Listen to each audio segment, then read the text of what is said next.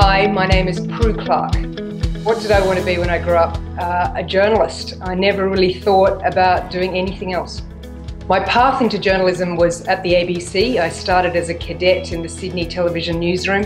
I was extremely fortunate to win one of the very few places, and it was the best training anyone could have. Through my work, I really wanted to see Africans deliver the same quality news and information that we in Western democracies take for granted. What has been my greatest lesson learned? I'd say it's that the world is so interconnected now that it's a real mistake to think of ourselves in boundaries, in nations.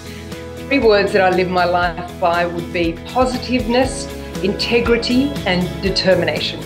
My name is Prue Clarke. I'm the founder and executive director of New Narratives.